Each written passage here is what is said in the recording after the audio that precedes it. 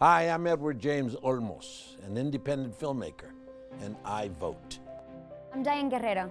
I'm an actor and also an author. I don't care if you're a Republican, a Democrat, or an independent. How you vote is up to you. I'm here to say that the only thing that matters is that you vote. Yes.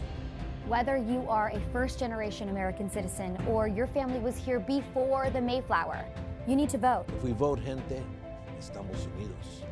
Let's drive up the Latino vote. For our families, for our community, and for unity, not division. Our voice will be the strongest voice heard in this year's election. Latinos, vote. Remember, if you don't vote, you might regret what we get.